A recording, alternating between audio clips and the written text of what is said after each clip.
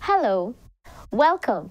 My name is Renita Dindial, and I will be taking you through today's lesson, which is a short story called The Village Washer by Samuel Sullivan.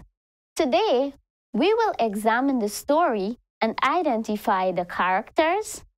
We will enjoy the setting of the story, and we will examine the role that superstitious beliefs play in the story. About the author, Samuel Sullivan is Trinidadian. He has won many awards for his creative writing. His story, The Village Washer, is taken from his book of short stories called Ways of Sunlight. Setting.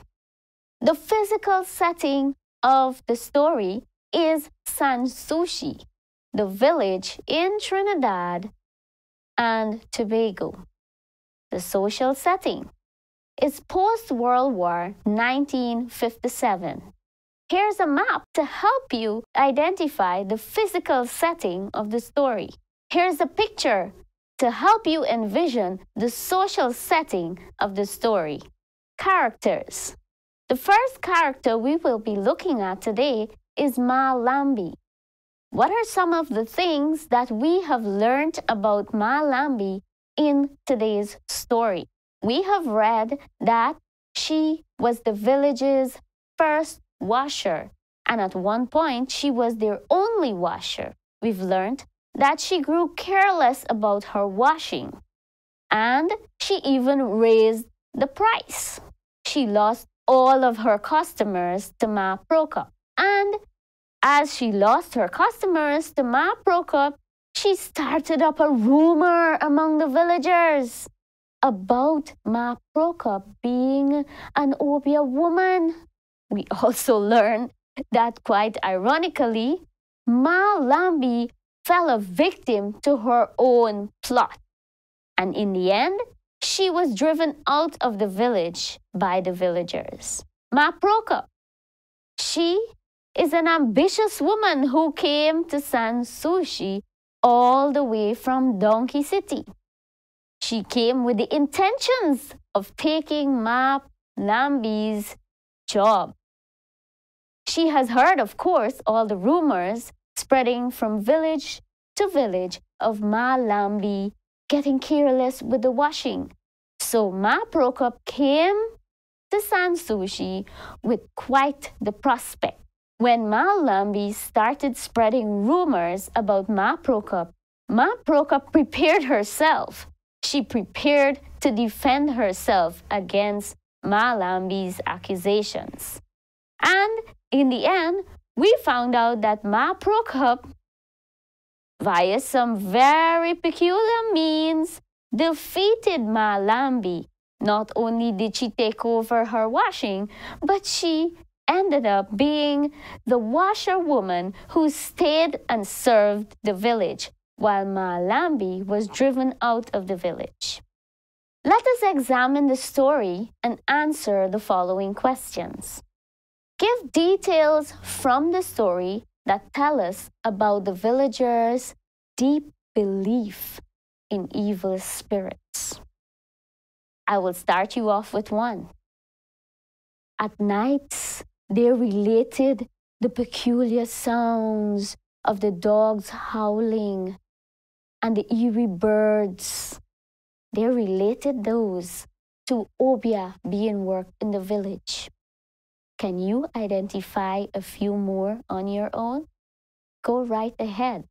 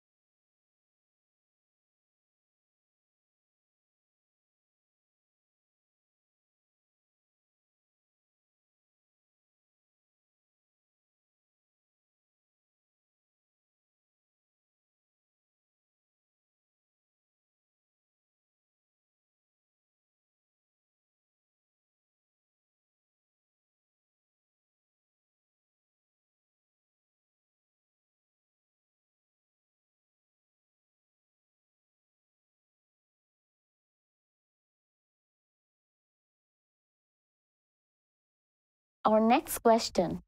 Why did the villagers miss Ma Prokop's chance as she gave Ma Lambi the test?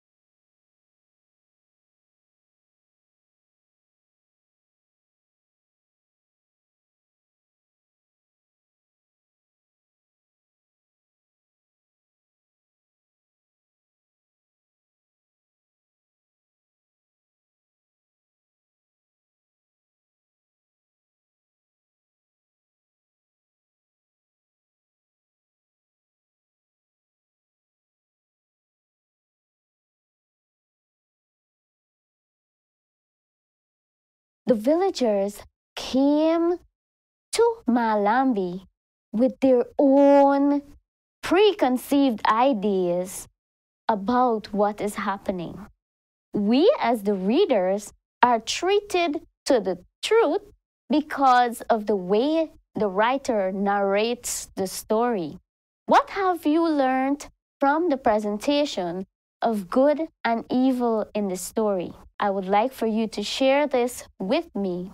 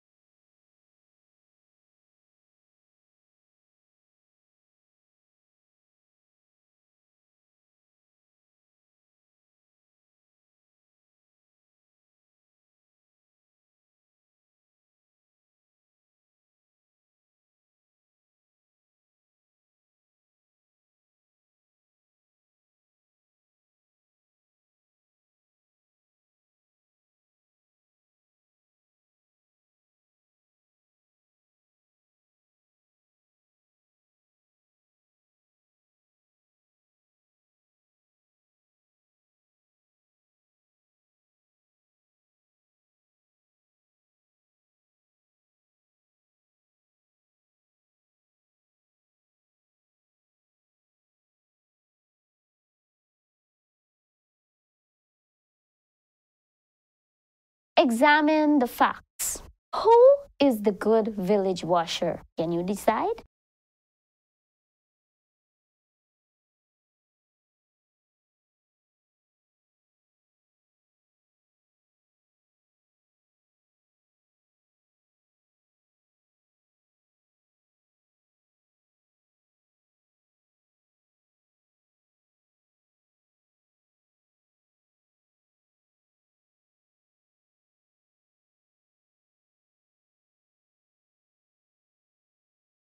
Who is the bad village washer?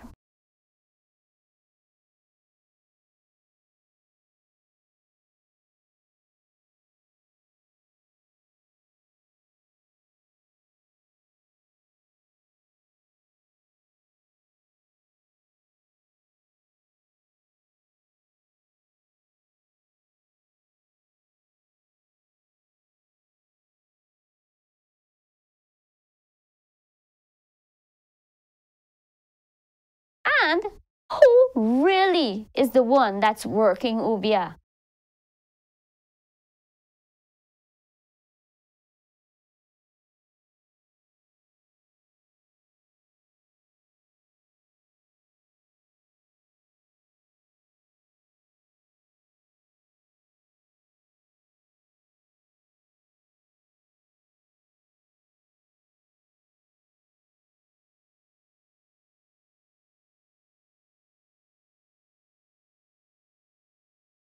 Now, one of the most important things I would like you to start doing as you read stories and learn about the characters, I would like you to start forming your own opinions. And it is very helpful for you to write this down. What is your opinion about the villagers? Which one of the village washers do you prefer? It is very important for you to answer these two questions for our next class. Thank you for joining us today. That's it, boys and girls. I hope you enjoyed today's story.